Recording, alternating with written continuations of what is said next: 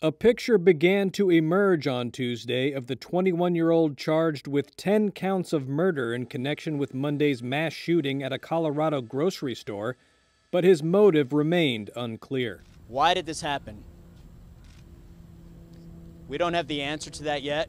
Boulder County District Attorney Michael Doherty said at a news conference that the suspect, identified by police as Ahmad Al-Aliwi Alisa of Arvada, Colorado, was expected to be released from the hospital later on Tuesday and transported to jail after suffering a leg wound in exchange with gunfire with responding police officers at the King Soopers outlet in Boulder.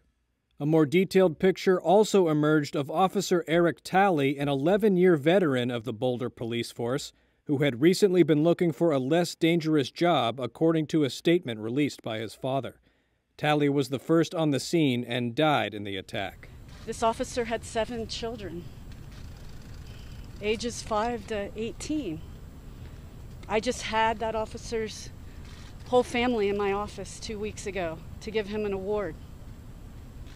And so it is personal. This is my community. I live here. The other 9 victims range in age from 20 to 65. The bloodshed marked the country's second mass shooting in less than a week, after a killing spree at spas in the Atlanta area that left 8 people dead, bringing new attention to gun violence in the United States. We have to act. Later on Tuesday, President Joe Biden called for tighter gun control measures and a ban on assault weapons. I don't need to wait another minute, let alone an hour, to take common sense steps that will save the lives in the future, and to urge my colleagues in the House and Senate to act. Flags at the White House were at half-staff until sunset on Monday to commemorate the Atlanta shooting victims.